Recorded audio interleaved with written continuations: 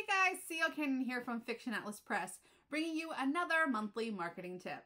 So today I'm going to be talking about newsletter swaps, and I know I've talked about newsletter swaps before, but today I'm going to be talking about some of the things that I get a lot of questions about. I get a lot of questions about where to find swaps and how to do them successfully. So, for those who don't know, a newsletter swap is when you and another author agree to share each other's books in each other's newsletters. So you're essentially sharing your books and your audiences. This usually consists of a book cover, the link to the book, and a description, or at least it should. I've seen some people who just kind of throw the book cover there somewhere at the bottom of their newsletter, but you don't want to be one of those people. Now that everyone knows what a swap is, where do you find authors to swap with? Well, there's a few different ways to do this, and I'm going to outline 3 of the ways that I do. The first thing that you can do is you can sign up for a service like Story Origin or BookFunnel. These are kind of like directories where authors can post their newsletter swaps, and you can post your own newsletter swaps, and you can kind of collaborate together. It'll tell you who has available spots in their newsletter, and you can filter these by genre tags. You can get better results that way. You can also look at an author's swap history on both BookFunnel and Story Origin, and this will tell you how many times they've successfully swapped, and it will tell you the click data, so how many times people have actually clicked on the things that they have included in their newsletter. And that'll help you determine if this particular author is a good fit for you and for your book, if it's going to be a good swap with a good outcome. And once you've agreed to a swap, you make sure that you include all the relevant info in your newsletter. You can send it out on the day that you agreed to send it out with the author on, and your stats and stuff will show up when you upload your campaign link, so they can tell, if you're going to be a good person to swap with in the future. Another way that's really good, and especially if you're looking for a free way to do swaps, is to go into newsletter and cross-promo specific Facebook groups or groups on other social media platforms that are specifically about, doing newsletter swaps and arranging different kinds of marketing and promotion things between authors. That's what they're specifically there for. So once you've joined these groups, you need to be sure to check out the group rules and make sure that there's not like a template that you're supposed to post with every time you post. Some groups have that and some do not, but it's good to always look at the rules of any Facebook group that you join to make sure that you're following them. So once you're ready to make a post, what you're going to do is you're going to include the title, the link, your cover, your genre, your list size, and the dates that you can share.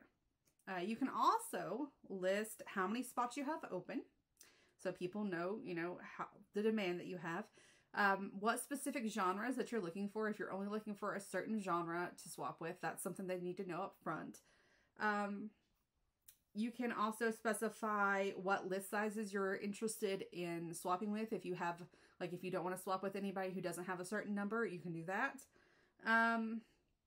You then chat with the authors that comment on your stuff and on your listing, and you kind of just do it via your comment section, or you can private message people if they've replied on there and they say, hey, I want to arrange a swap.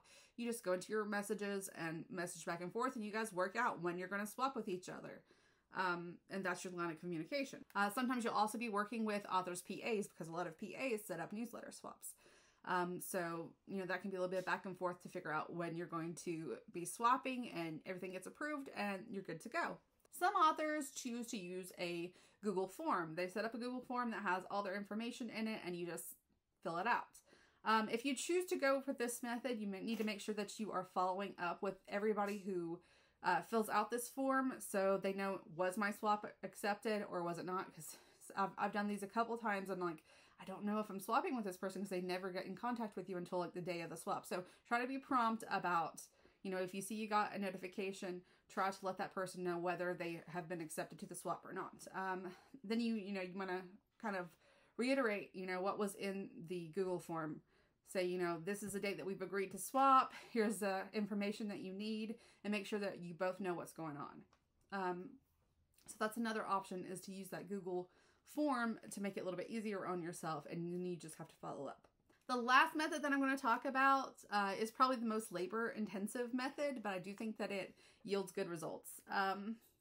This involves looking up your comparable authors. This is like people that write books that are in the same genre as you usually and have some of the same tropes, and that you could say to someone, hey, if you like this, then you might like this, kind of like I do on the Indie Connection.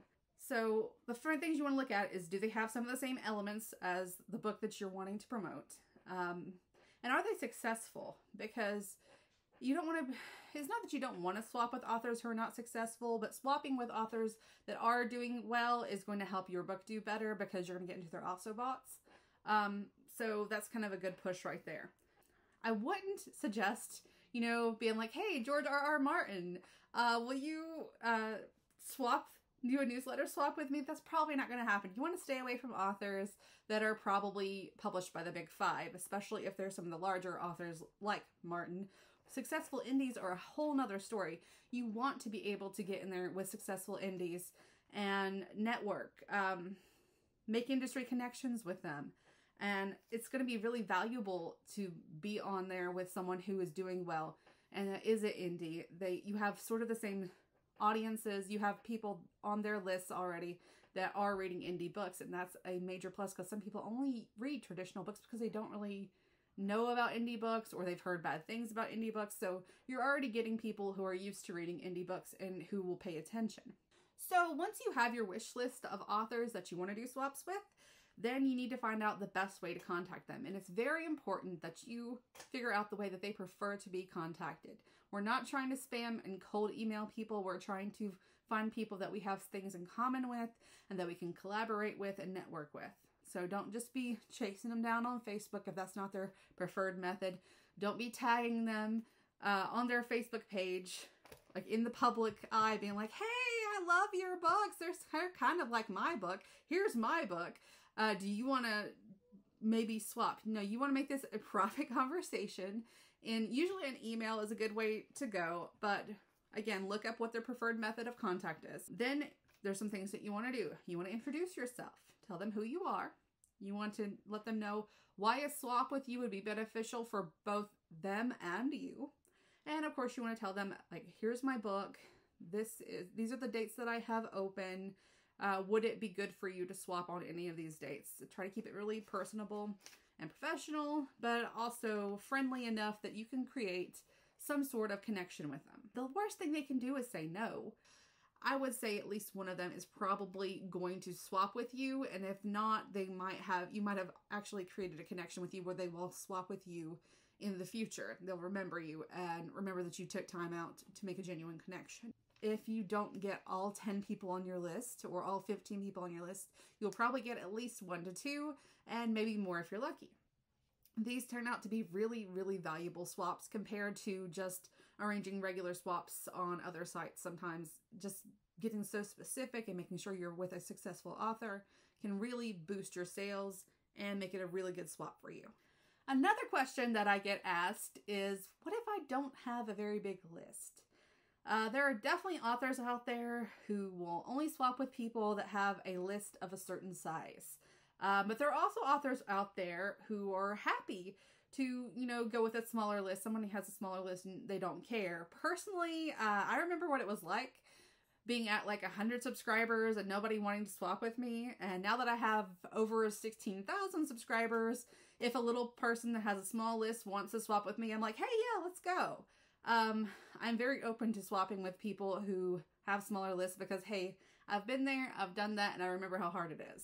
And just like me, there are plenty of authors out there who have also been through the same and they're happy to swap with smaller list size. One thing that you can offer if you want to kind of be like extend an olive branch, if you will. If you have a smaller list size, say, hey, I can also share your book on social media. And that's another way that you're, expanding reach that you have. If you don't have as much reach in your newsletter, you might have more on social media. You're getting more eyeballs on the other author's book.